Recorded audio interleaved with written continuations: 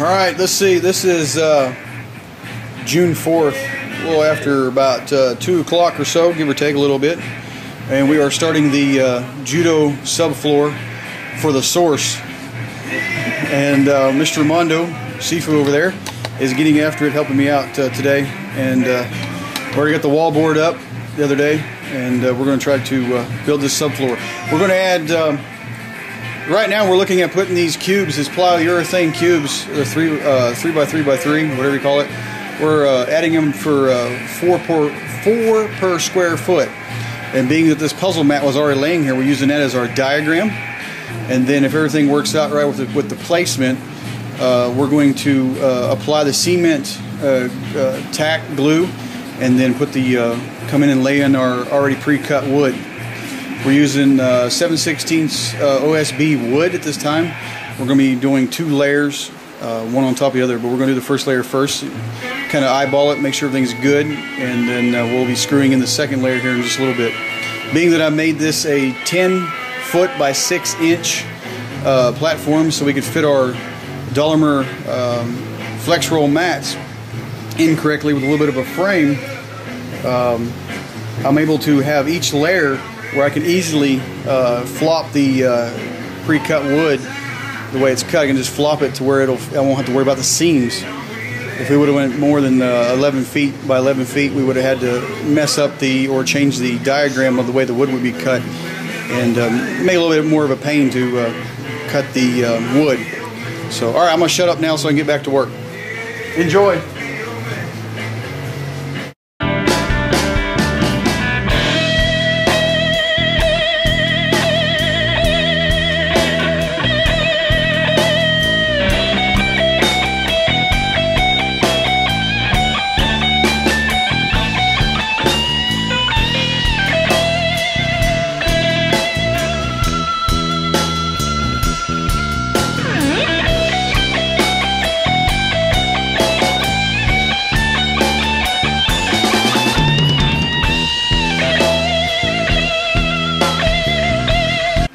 Trying to look at is make sure whenever we have the floor down that we're not going to have any cross shear when we have any bumper edge that's going to be touching the mat. Come on in, Sean. The camera's fine. And the floor, thank you. The floor is going to be at cross reference to what this seam line will be going crossways, so that way there's not going to be a slide on either way, and we're going to be screwing the top layer down above the primary one that we're gluing the pad to.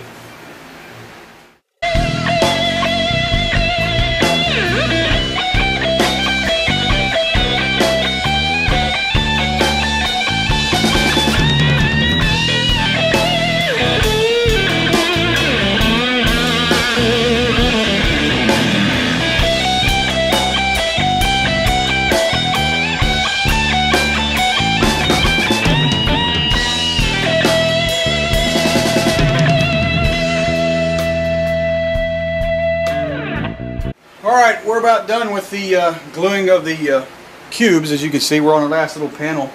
Some of them on the edges over here where we're going to be walking. We decided to add a couple more extra cubes like some of the websites and blogs and things like that say to do, so that you don't a little bit more wear and tear on the edges where we're going to be walking in on the front there. But we got one panel left, and then we're going to bring the second layer in and start screwing them together after we make sure everything's secure. I opened my eyes and looked around.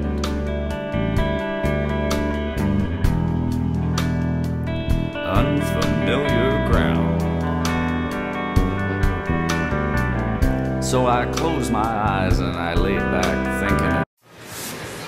Alright, Mondo's sweeping it off for us real quick. I drilled, after our drill bit broke in our little countersink thing, I went ahead and used it anyways because it worked. Just no drill bit. But I went around and punched holes and all the boards to make sure we can secure them. And we're going to clean it up and start putting screws in.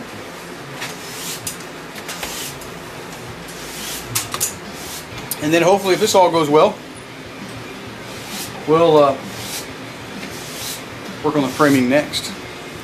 But so far so good. It feels really awesome to stand on it. It feels really nice so far. That kills the room. And Mono broke Michelle's broom. And wondering, just what had I done?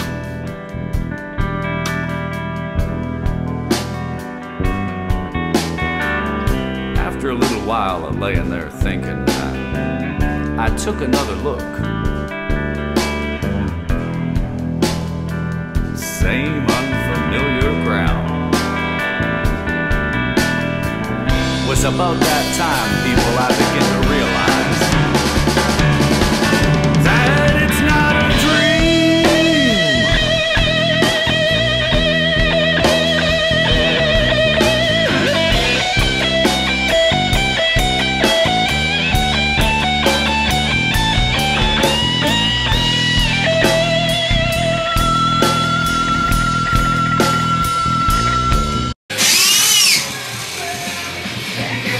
Alrighty, as we see here, Sean's putting the finishing touches on the subfloor for the Dolomer mat, and we've got basically about 140 of the polystyrene high density foam cubes, roughly about every foot or so, and we have one layer of plywood that is adheres to those, and then we have another one with a similar pattern but going at cross-reference to the primary seam, so there won't be any slippage.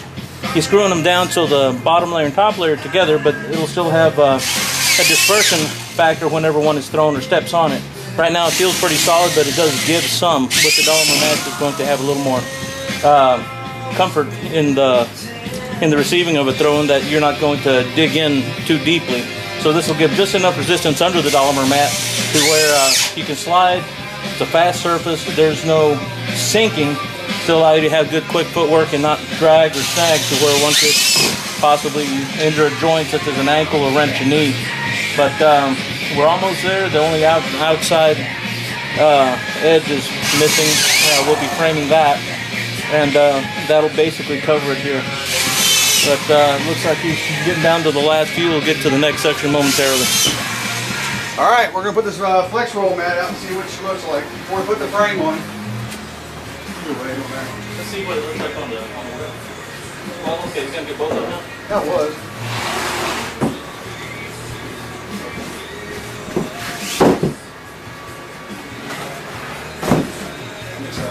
Yeah. It's like building a dance floor. Well, made up.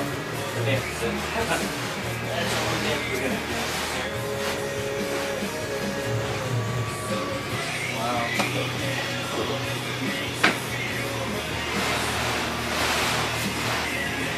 You want to go ahead and turn this way up now?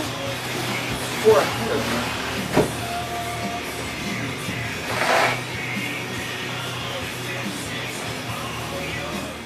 We're going to have to change up the way we did our framing. We got Booty over there. We put him on the mat. Can y'all see him? Let's see. Yeah. He wants to do a little bit of a grappling. But we're going to have to change up the framing. We'll have, instead of having a frame, real nice frame around the top, the 1x3s around the top and around the edges, we're going to have to come up with like a 2x6 or something like that. All right, a little update on this. I went to, had to go to Lowe's. My wife, as y'all probably heard on the last little video, she had to call Lowe's and chew them out because the actual platform that you see the red flex roll mats on, Dolomer flex roll mats on, it was supposed to be 6 inches longer than the mats. And so what we did is we had to go back and all that, because we already cemented the polyurethane cubes on there and everything underneath.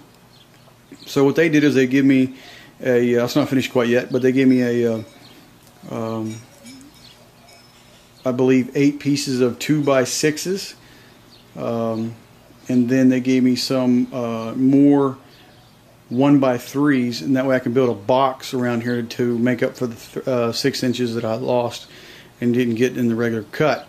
But as you can see, we're going to be able to make a real nice frame, I believe, once I'm finished with it, putting it all together the correct way. It's just laying down here just looking at it. But I think it's going to work out well, and that way those mats will stay in place, and we'll probably end up putting the vinyl tape in the middle just to make sure that the flex rolls don't come up. They do now make a Velcro flex roll, but about 3 weeks after I purchased mine, they came out with the Velcro flex roll. It figures, but it's all good because we're going to make this rock and roll. So I'll be back when I get the frame built. Thanks.